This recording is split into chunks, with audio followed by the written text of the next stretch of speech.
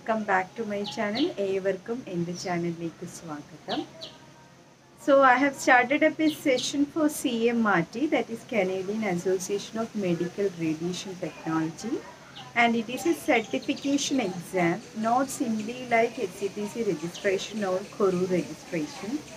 So about the certification exam and the disciplines for this exam, and how is the exam pattern, all those things we have discussed in part 1 session. Those who have not yet watched, have watched to part 1, and this is a continuation of part 1. So for today we will be seeing how to fill up the assessment application form, and the checklist will be discussed for today's session. And in the first session I have discussed the exam centers. It is all across Canada, Dubai and Qatar. Now the exam is online. You need not to rush to centers for writing this exam. You can attend this exam as online. Then all about the exam and all those things will be discussed in the upcoming sessions also. So let us begin today's session. Patiently watch till the end. You have to do simply googling as assessment process for CAMRT, and once you scroll down you can see application for assessment. Just click on to application for assessment. After clicking you will be reaching the site, that is Internationally Educated Medical Radiation Technologist application for assessment. You can click here to create a CAMRT account. You have to create a CAMRT account. Along with that you have to fill this form to which discipline you are applying. Just put a tick mark to the area of interest. Afterwards you have to give your personal details along with email. And in Canada, for some areas this CAMRT qualification is enough, and to some other areas the assessment of that particular regulatory body is also needed. If you are preferring those areas, you have to provide information by clicking over there. Okay. Afterwards coming is the educational program. So the evidence required is the transcript should be notarized, then the certificate should be notarized, and the course information form. The title of the program and the name of the program remains the same, and it should be given as if in your graduation or the diploma document. Then comes the educational information details for theory as well as the clinical training should be given. The length of the total program in theory in months and clinical in months should be given. Then if you have attended any Canadian training program, if it is yes, you have to give the details.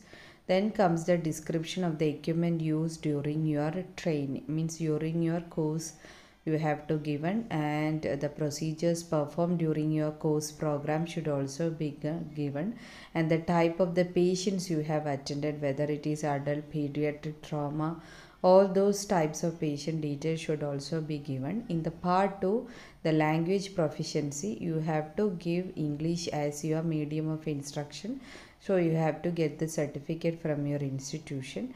Then comes the work experience. You have to give all the details of your employment along with your supervisor name and signature, and you have to get an employment letter also about the procedures and your start and end date and your duty hours. All those things you have to get from the employment. Along with that you have to fill up the assessment checklist that we will be discussing shortly. And about the employment letter I have already discussed in the previous session part 1. And also the declaration, you have to get a referee letter. A person who is knowing you for 2 years should give this letter related with your character. And a non-refundable, for the assessment you have to spend a 300 CAD, that is Canadian dollar, and your card details should also be given. They will be taking directly from your account. And make sure that all these documents you have filled up, that is assessment application form, assessment fee, notarized copy of the transcript, course information form, language proficiency, letter of referee, then the clinical assessment checklist, and the evidence of registration with the professional body, evidence of your professional experience, Letter of reference supporting good character. And once all these documents are there, you have to put tick to all those boxes and make sure all these documents are notarized. And afterwards, let's see the clinical assessment checklist. Click on to clinical assessment checklist, and once you have reached this site, you have to just scroll down and you can see here clinical assessment checklist for all the 4 discipline, and to which discipline you are applying. For that you have to fill up that checklist. For example, let us see one specialty, that is magnetic resonance. Just click on to magnetic resonance.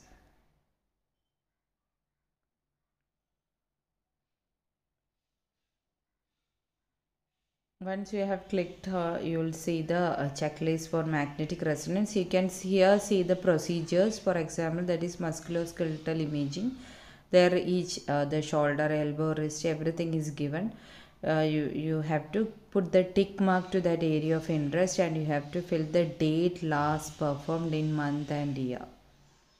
Afterwards, you have to scroll down. You have to give all the details, and after that you have to fill up, you have to give your signature, as well as your clinical supervisor should also sign and certify that this candidate, I hereby certify that the applicant has competency performed all procedures identified.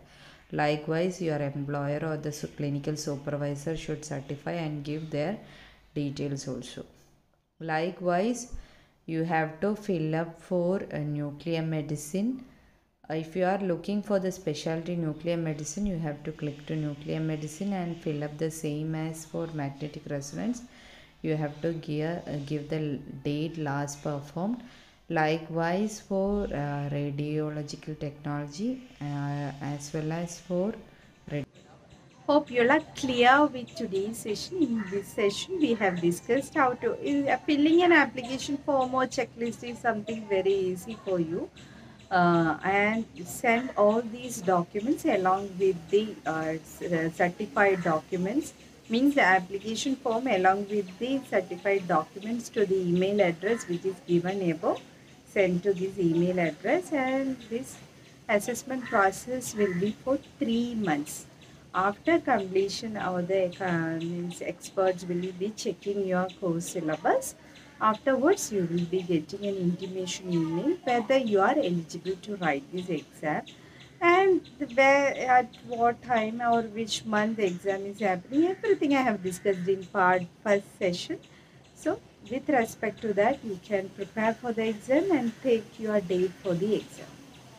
So with that, and before moving on to that, you might be thinking about the CAMRT sample question papers. All those things, from where you will get this question paper, and all those things will be discussed in the next video. So patiently wait for my next upload, and I usually upload my videos on Sunday. So before winding up, if you're liking my videos, if all my videos are very useful for you, please don't forget to share among your friends, colleagues, and please do support me by subscribing and enabling the bell icon too.